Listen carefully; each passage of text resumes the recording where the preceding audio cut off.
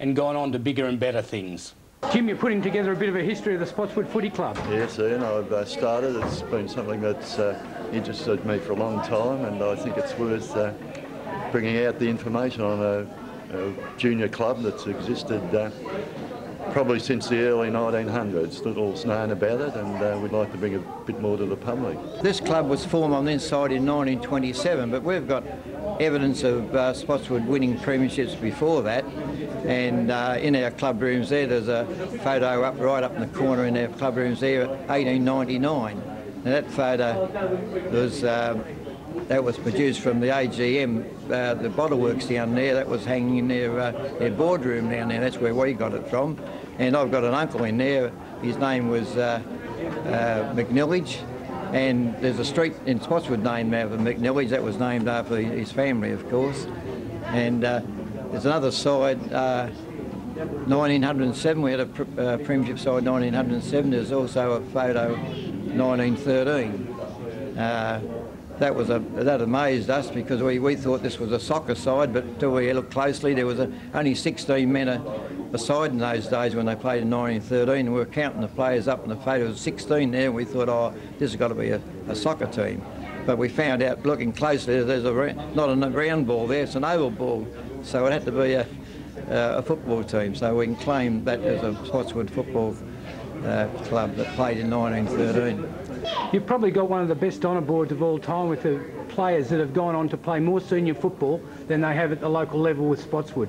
Yes, Ian, there's over 160 players up there, and we believe it's probably one of the best honour boards in Australia.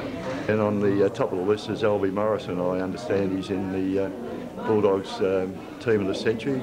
Just below him is Jock Corden, a little known by a lot of people, but also one of North Melbourne's top players. Charlie Sutton, the Footscray Premiership captain and coach. John Herriot, interstate player with South Melbourne.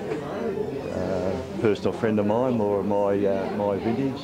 There's a number of Liston Trophy winners. There's Fred Goldsmith, who Brownlow medal winner, so we're quite proud of the past history. I coached about 50 of those names up there. Coached boys that have been up there. I coached for about 14 years under 16, and I've seen them grow from under 16 and graduate to either Williamstown or a few league clubs. Yeah. So starting off with Morrison. Yeah, Morrison. Well, naturally I didn't see Albie play, but Albie was probably one of the. He'd have the pedigree there as a player. Albie even coached Footscray for two years in the 30s, and he went to Preston in the association and coached them. And he came back and played with Footscray again in the early 40s, so he played 224 games with Footscray. So Donnie McKenzie, I like to think, was one of my favourites.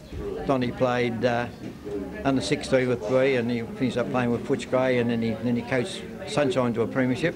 Puddin Graham Chalmers, another under 16 player, played nearly 80 games under 16 with me. He started off in 1957 actually.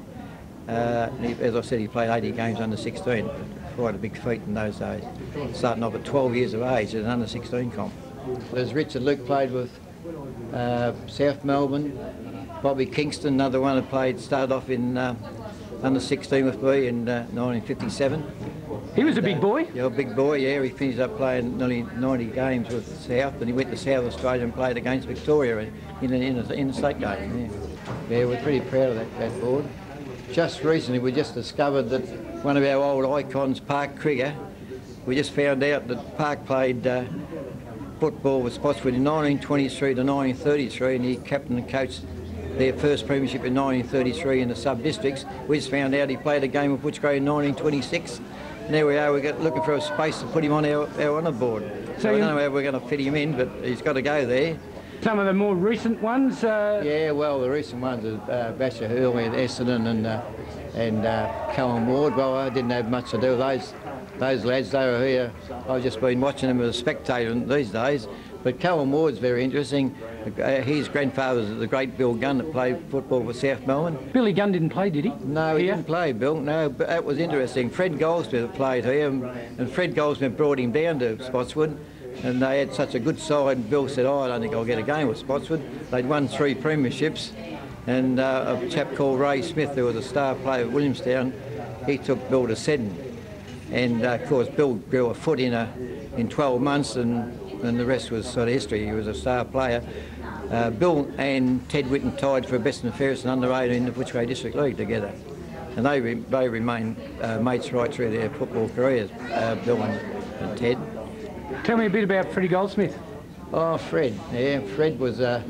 he came here when he was 15 years of age. He actually kicked 29 goals, 5 points in a game in the 50s here at Spotswood.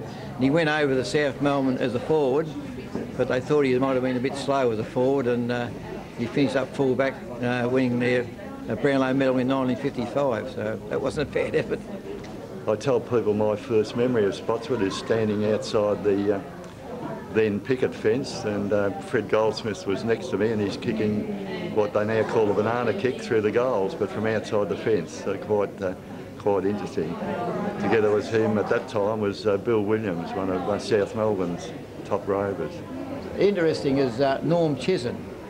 See Norm Chisholm on the board there? Yep. Well, Norm played in the Spotswood 1938 side, went to Williamstown and played in Williamstown's 1939 Premiership side. He won their best and fairest in 1940. In that year, the great Ron Todd kicked 99 goals, and Soapy Bellens kicked 111 goals that year, and there's Norm winning the best and fairest the same year of these two champions, what they'd done. Good effort with Norm. Norm came back to Spotswood in 1950 and coached our A grade to a grand final. And the two Della boys? Two Della boys, yeah, well, Eddie Della, he's the father of Bill Della, one of the leading umpires. Roy Della was his uncle. Roy didn't play many league games at North Melbourne, but he had the distinction of playing interstate football for North. You played under 16 footy here? Yes. And it was a good environment for kids at that time? Oh yeah, they're a fantastic club, Spotswood. They went through undefeated, the under-16s in that year, and a couple of players went on and played league football out of that under-16 side. In fact, Bob Kingston played league football the next year. So it was a pretty strong club even well back then? Oh yeah, yeah, Spotswood were a very, very strong junior club. Before that, that's why we come to play here, actually, growing up in Williamstown.